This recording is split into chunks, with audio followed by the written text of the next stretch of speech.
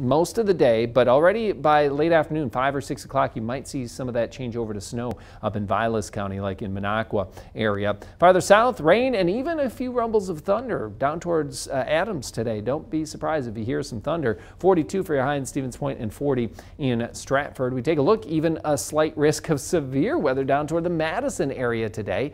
A marginal risk in parts of Juneau and Adams counties where there might be some strong wind or hail. Now, it doesn't look like there's going to be anything tremendous as far as severe weather, but never know. There could be a couple of higher wind gusts in the southern part of the area. And we see here on our future track that a light band of rain moving through this morning and then becoming more steady and heavier during the afternoon hours. This will go into motion here, and you can see where the heaviest will be, and that's where there might also be a couple of thunder showers later on this afternoon.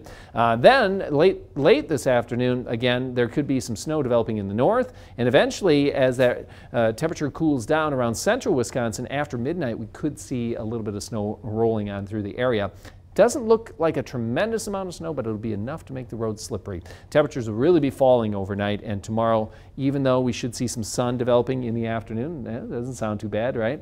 It will be windy and it will be cold, so keep that in mind. And Saturday, again, a good amount of sunshine, but it will be on the chilly side. How much rainfall? Well, we're still looking at potential of up to an inch, although it looks like the higher chance of an inch or so of snow, rain is going to be in the southern part of the area, and probably a ½ inch to an inch farther north in the area. And the snowfall, we're still looking at 1 to 3 inches possible in some areas, and maybe up to an inch in central Wisconsin. It's after midnight that we'll see that burst of snow come on through the area.